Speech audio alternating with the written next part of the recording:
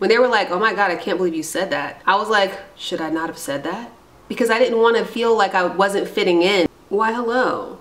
Some of you have some pretty hilarious, wildly entertaining, enjoyable, but racist friends. So what are you to do? Are you supposed to trade them in for some wholesome, politically correct, socially aware, yet kind of buzzkill friends?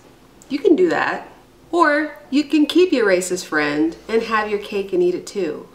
I'll show you how. What exactly is it about our racist friends that makes it so hard to just let them go? Is it perhaps because the racism comes from this confidence stemming from a sense of superiority that they have? We all like confidence, right? We're all attracted to it, whether we're sexually attracted to it or platonically attracted to it. We all like confidence in a person. And what can make a person more confident than feeling superior to other people?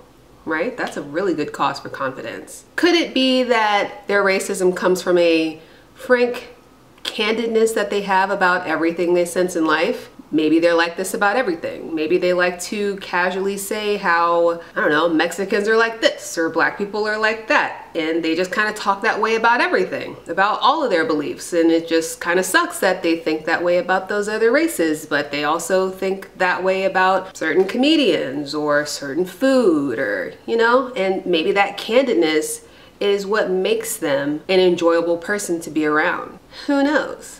Actually, I'm sure if I really did some digging into it, I could figure it out. But that's not what this video is about. This video is not about why you still like your racist friends, because it could be any of those reasons, right? You could have grown up with this person, you might really like this person, you might have a lot in common. There's a lot of things, obviously. I wanted to give you a video about why you shouldn't just toss your racist friends aside, even though the woke community keeps telling you to do so. Disclaimer, there are some racist friends who probably should be left behind, but I will try to get to that. First off, you have to ask yourself, well, how many racist friends do I have? 1, 2, or is it your entire friend group? One racist friend is very easy to fix. Okay, I'm not gonna say fix, but that's an easy job right there. That's one person. You and your friend are somewhere, that person says something racist because they probably think it's funny, or maybe they say it out of anger, or maybe they say it out of disgust. At that point, you check them. You check them on that racist thing and you let them know that's not cool. But if you're in a group of racist people and you're the only non-racist in the group, or let's be honest, the least racist in the group, what do? You're gonna be the buzzkill, right?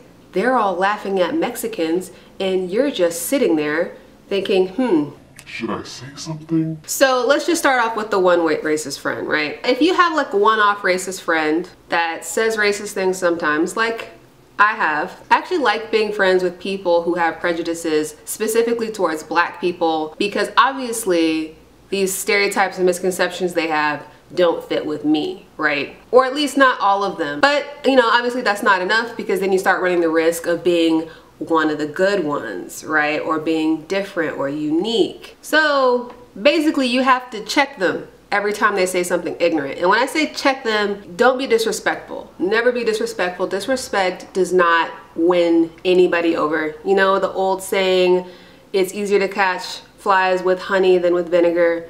I actually don't know if that's true, because it's a lot easier to catch fruit flies with apple cider vinegar than it is with honey. That's like a real thing. You can write that down. That's a life hack for you. I think a big issue that a lot of the communities that are marginalized on the liberal spectrum have is that they tend to get very aggressive or disrespectful when trying to argue for essentially the right to be themselves, right? And I know that there is a long history of, trust me, I know as a black woman, you have to hear me out before you judge. Please hear me out. There is a long history of black women being told that they are too loud or too aggressive when they're trying to speak their case. Every community is told that. The LGBT community is told that. People of color told that, women are told that, obviously, right? But I'm not saying you have to soften your voice. I'm saying you have to meet people where they are. and speak to them as if you are their friend and that you're just trying to help them out. It's not cool to be racist anymore in 2021. It's not. It's not cool to be homophobic anymore in 2021. It's not. And you have to let that person know that in a way where they don't feel like they're being condescended to or talked down to or shouted at, because that doesn't work. So I'm not telling you to mind your manners. I'm just saying approach this with tact in mind. You have to be careful when you're in a situation and you're with a friend that says something ignorant and you're like, I gotta say something. Do not get angry. Do not furrow your brows or look like, I can't believe you would say something like that, because that person is gonna feel attacked. They're not gonna wanna change their point of view, and likely they're just gonna go and try to seek out people that make them feel welcome or that those comments are welcome. Continue to be their friend. You can even laugh and say like, man, that was ignorant as fuck, and let them know that's not okay. You have to tailor this to your friend. You know your friend better than I do. I think that there are just some people who have just not gotten outside of their bubble, who haven't gotten outside of their small town, conservative community type bubble to really see like there's a bigger world out there with all types of characters, with all types of backgrounds. And I just don't think they know. And I think calling them stupid and racist and ignorant is just not effective advocacy for those other groups that you're trying to protect, because they're just gonna get defensive. They're gonna get defensive and they're gonna shut down, and there's not gonna be a conversation. And if there's not a conversation, then what the hell are we even doing this for? So not too long ago, one of my non-black friends asked me, so Brianna, how often do black women wash their hair? And I did not get offended at all. I mean, I know that there is this stigma around black women and their hair and people thinking that it's dirty and that we don't wash it. And I was like, yes, I get to drop some education on this person. And I just told them about how black hair is really brittle and washing it makes it more brittle. And that is why a lot of black women have short hair or look like they can't grow hair. And when black people stop trying to follow, you know, it's not even white, is it? Really, black people are the only people with Afro textured hair, right? That's the other thing too. Like, I hate when people like straighten their hair and somebody's like, oh, you're trying to look white. No, literally every other culture has straight hair. Okay, this is a black thing. I get it. I get it's confusing. It's nobody else has to deal with it but us. And I'm not saying it's our job to educate people, but oh my God, isn't it so much easier to just educate that person in a one-on-one than tell them, oh, you just go look it up, do the research, go watch some black hair care videos. I don't have to teach you anything, which is how a lot of black women approach the situation. I don't have a problem with people who are my friends asking me about black hair. You know, it would be different if it was a complete stranger that I didn't know like that. But if it's a friend, I've talked to them, or they're an acquaintance and I've talked to them multiple times and I know what their intention is and I know that it's coming from a place of curiosity about the unknown, I'm gonna tell them. I'm gonna tell them, and I'm like, yeah, black hair is really brittle. Washing it removes the oil. Just like most people, if you don't wash your hair for several days, it gets oily. Yeah, black people, it takes so much longer for the oil to get down our hair shaft that we need to wait several days to wash our hair. You could think it's dirty all you want, but I'm like, but do you wash your jacket every time you wear it? Do you wash your coat or your boots every time you wear them? Do you wash your sheets every time you lay under your sheets? But do you see what I'm saying? I'm trying to meet that person where they're at so they understand there are things that you use on a daily basis that you don't wash on a daily basis. And then at the end of the day, if that person still thinks that's gross, then fuck them. You know, I don't care. If you think my hair is gross, what can I do about that? Just don't be disrespectful to me, right? Just don't disrespect me. That's all I can say. I've even had non-black friends that will ask me specific things about like, oh, why do black people do this? Or why are black people like this? And I'll be like, well, first of all, obviously, I'm not like that. That's not all black people. That could be where they're from. That's, that's like a part of their culture. That might be how their family does that.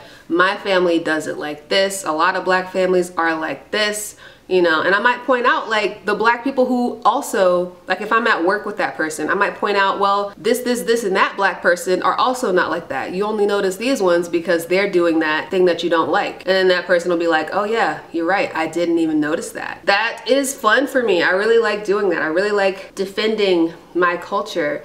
But even outside of blackness, I defend any culture that I see. I defend my friends who are from other cultures from my racist black friends. I have to put the stop on my racist black friends. It's completely different in that regard, because that way I don't really have to worry about how I look at that point, right?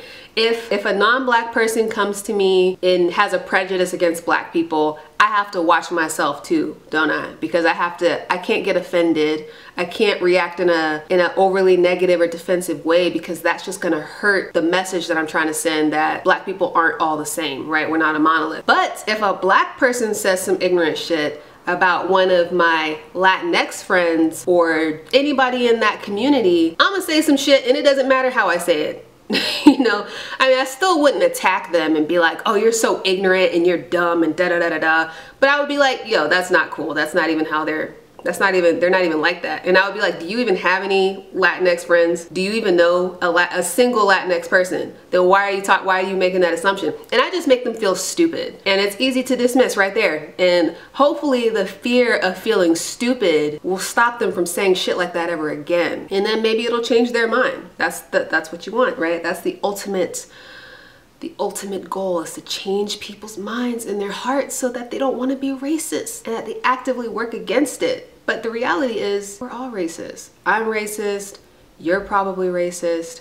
I don't know a single person. It's part of human nature. You know, we are pattern seekers. If we see people of a certain ethnicity that are doing something, that does something that we don't like, we're gonna take that and try to attribute it to everybody of that ethnicity, because we want to protect ourselves from that. And it's just so much easier than trying to wait and see like how this person is as an individual. I get why people are like that, and I think people need to be educated to be able to see black people the way I see them.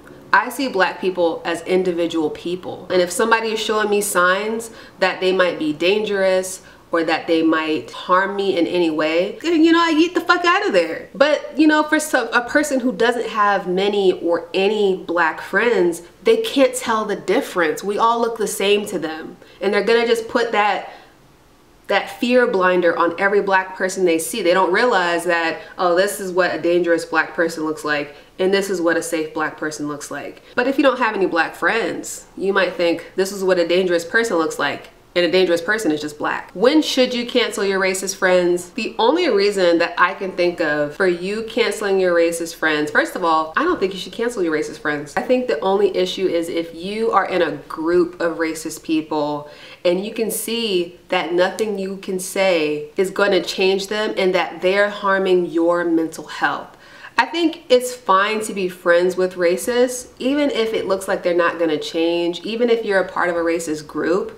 But if you feel like it's harming your mental health because maybe you are the minority, and when I say minority, I mean like you could be a white person in a group of black people that are racist towards white people, you know? If that's making you uncomfortable, then get out of there, you know? It's not good for your mental health. But I do think it's also important that you stay and advocate for the people that can't advocate for themselves in that group. Whether that group is making fun of, the whole group could be homogenous, right? It could be a whole group of white people. And if there's people in the group where the group likes to make fun of, I don't know, Pacific Islanders, speak up and say, you know, say something every time they say some shit like that. Just be like, okay, yeah, that's not funny. And I would just play it off like that shit was lame. Like, yeah, you keep telling those same old jokes. That's not funny. That's not even what that's like anymore. You know, that shit's played out. I don't know. Just try to make it cool, right? Because people respect it more if it sounds like they'll be socially ridiculed for doing something, right? People care more about that than the fact that doing something is wrong. So if you give them a little bit of social ridicule, people don't like that. People don't want to feel like they're being outcasted for their beliefs. Because that's happened to me. It's happened to me before. I don't know if I'm going to tell you exactly what happened, but let's just say I used to be a lot more conservative than I currently am. And I said some unfortunate things when I was in high school and college. And it really, like, I'm thinking about all the different reactions, and some people were kind of like, the SJWs were probably the worst. They were the quickest to stop talking to me, which in turn meant they were no longer educating me. And, you know, so I was like, all right, well, I guess, you know, and it left a bad taste in my mouth when you're friends with somebody and they don't like how you think about something and then they just stop talking to you. What am I gonna learn from that? You know, nothing. Now I'm gonna still continue having my bad beliefs, you know. Luckily, I'm a person that continued to educate myself, but a lot of people aren't like that. And there are some people who reacted with shock, like, oh my God, I can't believe you said that. Those things stuck out to me because I was like, oh my God, because it was ridicule. When they were like, oh my God, I can't believe you said that. I was like, should I not have said that?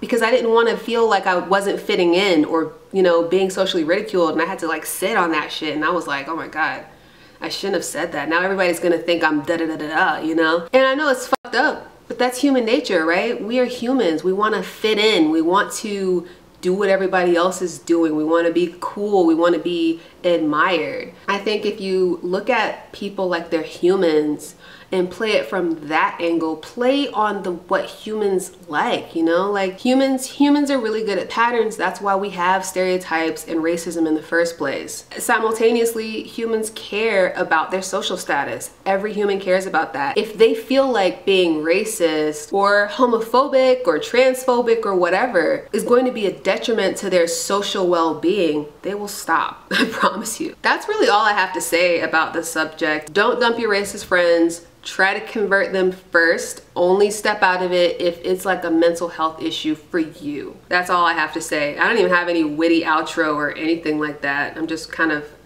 gonna stop talking now. Give this video a thumbs up if you liked it. Subscribe to my channel to see more content like this. And I will see you next time. There's a cat hair on my very sticky lipstick. Oh my gosh. This is like torture.